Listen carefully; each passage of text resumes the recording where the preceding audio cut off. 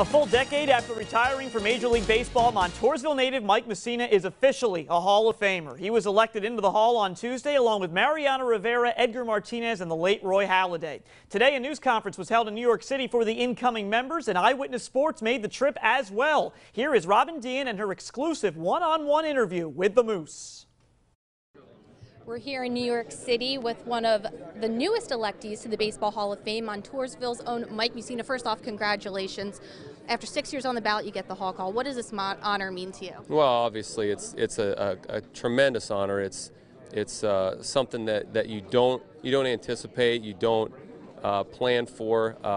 You know, when I started playing all those years ago, I didn't play baseball to try to someday make it to the Hall of Fame. It's just to play the game because I love doing it, and I ended up being decent at it. So I just kept playing and playing, and all these years later, I get the opportunity to get on a Hall of Fame ballot, and the writers feel that I'm worthy of going to the Hall of Fame, and so that's where it went.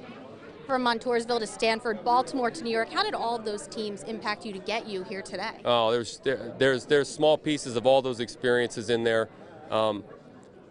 The stuff I learned in high school, the stuff I learned in college, and learning from other professional pitchers, from other coaches.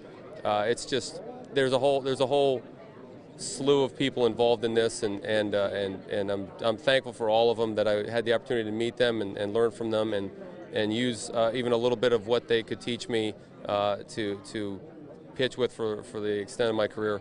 And being from Montoursville, near the birthplace of the Little League World Series, I mean, how does your hometown, shape you and get you to this point as well? Well, I'm just from small town America. I was just a kid that loved playing ball and loved going over to see the series, and we spent a lot of time there when I was young, and it's a great time. People should go see it at least once in their lifetime. But it was a great experience to be able to play Little League in the birthplace of Little League baseball, and now to get a chance to do this is just an honor. All right, Mike, thank you so much. Congratulations again. We'll have much more from the newest electee, Mike Mussina, coming up at 11 in New York. Deehan, Eyewitness Sports. Great job by Robin to hang in there. It was a madhouse at that news conference.